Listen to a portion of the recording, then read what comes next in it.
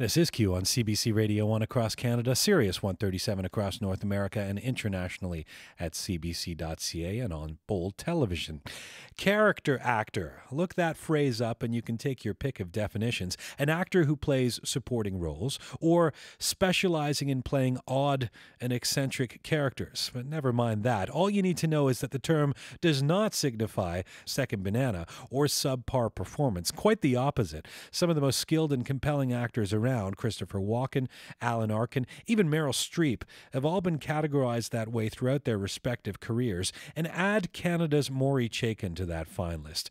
Whether he's playing a featured role in TV's Entourage or taking his turn as an ensemble player in one of Adam Egoyan's casts or starring as Detective Nero Wolfe, Maury Chaykin is pretty much unforgettable. He dominates the screen physically, but it's his subtlety, even when playing noisy, laughable guys, that's made him one of the most respected and employable actors around. Recently, he reprised his very funny role as Sam Blecker in the second season of Less Than Kind, the comedy series from HBO Canada. And right now, Maury Chaykin joins me live in Studio Q. Hello, sir. Hi, Jian. Very nice to have you here. Thank you. Thank you. There's something that you omitted, though, in the introduction, and that is I'm very excited about announcing that I'm about to move in with Paul McCartney. I met Paul at the Free Times Cafe. I was singing at open mic night, and Paul often comes there, and we just fell in love, and we're moving in together. Did you know David Furnish pre-Elton John? Yeah. Or no? No. No, I met David through a movie called A Boy Girl Thing, right, which he and Elton produced. See, and I understand that whenever we bring you onto the show, you'll just have connections with every guest because you not only know David Furnish, but you have a connection with Ozzy Osbourne too, That's right. Who kicked off the show. What's your connection there? My connection with Ozzy is that after he bit off the head of the chicken, he threw it to me off stage. Right, it was a bat. No, I played his wife Sharon played my wife in this movie that I mentioned. This boy-girl thing movie. Right. Yeah. So it's actually that movie that that connects everybody, right? That's right. Six Degrees of Maury Chaykin. Yeah. I talk about this this character, Sam Blecker, in Less Than Kind. And this could be called a character role, I guess. He's the patriarch of his dysfunctional Winnipeg family, a driving instructor with a self-destructive streak. And his death wish is almost fulfilled, literally, at the start of this new season of Less Than Kind. How would you describe Sam to those who haven't encountered him? Sam is an out of control, good-hearted, big-hearted person who just can't quite get it right with his family. He's full of love but can't express it, and but what he does express is anxiety, desperation, and a need to dominate, which is kind of pathetic. But at the same time, he has a lot of, I think, appeal to the audience in that they pity him. You're playing him. Do you like him? I love him. I love him. I love him. Yeah, I do. I really do. And it's the same kind of love that a person has for family, where you might not, you see their foibles, but at the same time you embrace them because they're a part of you. And Sam certainly is a part of me. Do you relate to him? I do. I do. See, I love him. I love him. Even I'm laughing at him. I love the guy. You've been an actor for more than 30 years. Did you have that level of skill at the beginning of your career? I don't know. I think so. I think that's something that doesn't develop that either one has it or you don't. It's just a sensibility. I would, I would call it a sensibility rather than a talent that can be developed or honed. You've just undermined acting schools I know. across the country, closing down for business. Yeah. I've been trying to do that for years. Right. I'm glad I've succeeded. Well, do you work at your skill? Do you work at honing it, or do I practice acting? Yeah. No. Does that sound ridiculous? There's well-known actors who still go to classes, and they do. Yeah. Yes, I'm sure. No, I know a lot of, and I don't denigrate that and at all. It's just that the process that I use is very instinctive and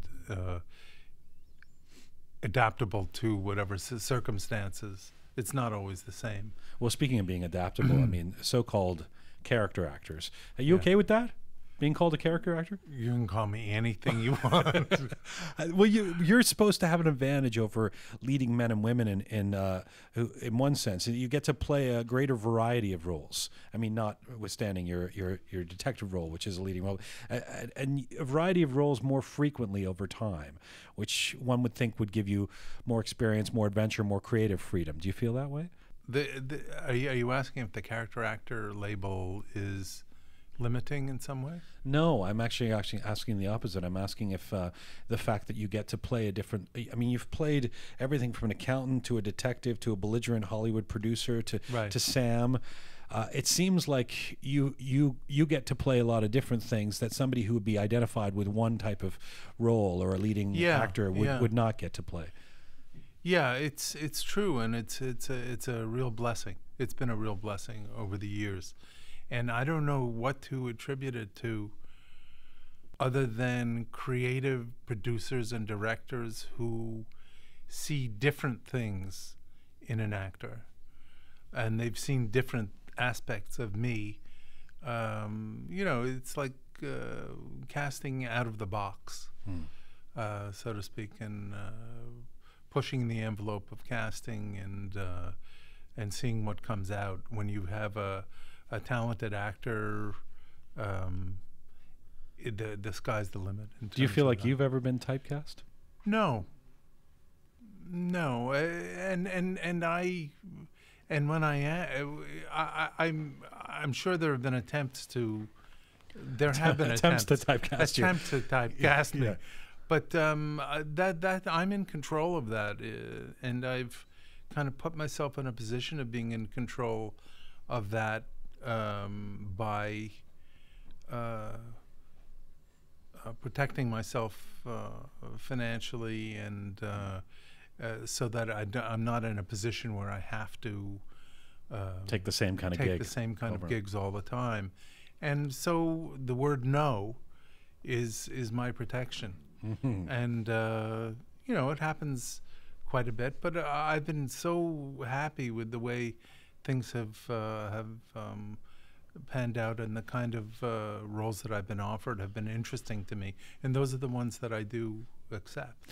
It's I'm going to sound terribly naive to those who followed your career more closely, but I just always thought you were a Canadian guy. I mean, you are a Canadian guy, but I thought from beginning to end, you actually are a New York kid, right? And then you studied at University of Buffalo. Okay. Yeah.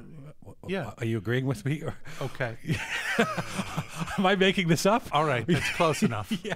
Well, is that true? No, I'm okay. This is it. You studied drama at the University of Buffalo. My mummy is from Canadian. Montreal. Right. From originally born in Winnipeg. Okay. I got it I all moved at the age of 3 to Montreal. Okay.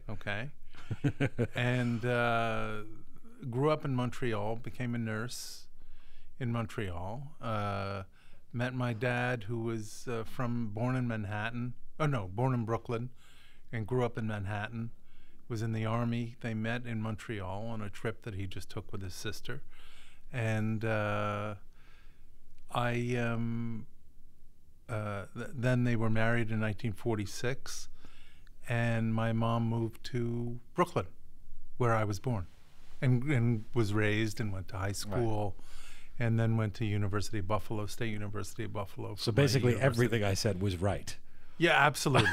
Yeah, you made me feel bad. I thought I had all my facts wrong. So, and I am a dual citizen. You're a dual citizen. Now, here's my question. Yeah. My question is, you've certainly made a case for to stay in Canada, and you've done a lot of work in Canada, where you have that opportunity where you could work on either sides of the border, and you've obviously got such a resume that people would want you to take on all kinds of roles. Tell me about your perception of why it's okay and fruitful to stay in Canada when young acting friends of mine are always saying, I got to go to LA for pilot season. That's a very good question. I'm not sure there's a definitive answer, even for me, that I know of, other than I do go to the United States when interesting things come up, and I've had some success in doing that, in staying here and being offered jobs in the United States. I've been very fortunate in that way. I never found it terribly attractive to live in Los Angeles full time and have the business become overtake my life, and it's very difficult to resist that when you're in the middle of it. So Canada has been a kind of buffer for my sanity in terms of. I also have a beautiful home in Nova Scotia, which I use as a retreat, and is a lifesaver for me. And I just don't find the need to be in the fray. Does Canadian TV and film get a bad rep? From who? Canadians. From Canadians more than anyone else. Yeah. I think so. But that's. It's a very long story. I'll play on your dual citizenship here. If you put aside your Canadian modesty for a minute and call on your brash American side, if you had to pick a role where you really thought to yourself, I nailed that one of all the roles that you've played over the years, what would it be? Hamlet. No, I never played Hamlet. A role that I nailed.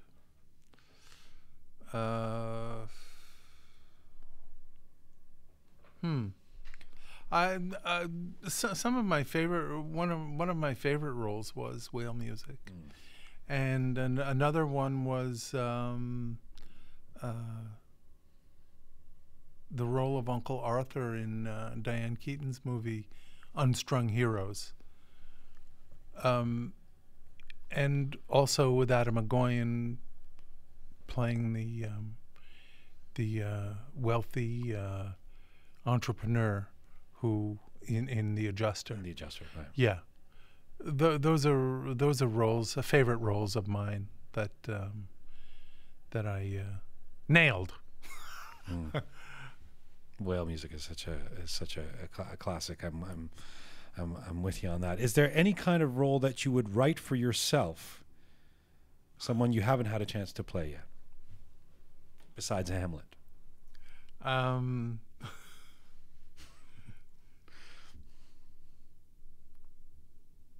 No, I don't. Not being a writer, not really being a writer myself. It's difficult. I leave that to all the brilliant writers in this country and all over the world to come up with, and then be lucky enough to be offered that. It looks like a lot of fun, making Less Than Kind. It is. It really looks. It's such a funny show. I hope people discover this if they didn't check out the first season. And it just looks like it would be. This first episode has Dave Foley in it as well. Of course, Mark McKinney is the executive producer. We've had him in here talking about this. There's a Kids in the Hall kind of absurdity to some of it, and then some of it plays out just like a fantastic sitcom and a family dynamic. You're having fun? I'm having a great time, Jian.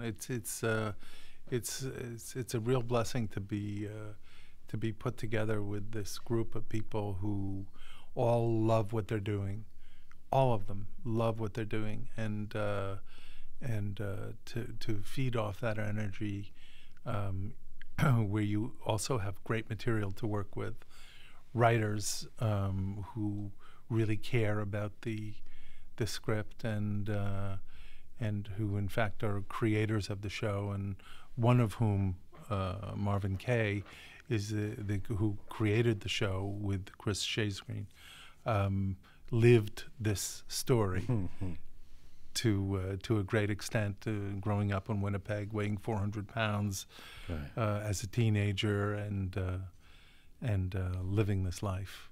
Thank you so much for coming in today. You're welcome. Great My pleasure to see you. Thank you. That is actor Maury Chaykin. You can see him in the role of Sam Blecker on the second season of HBO Canada's Less Than Kind.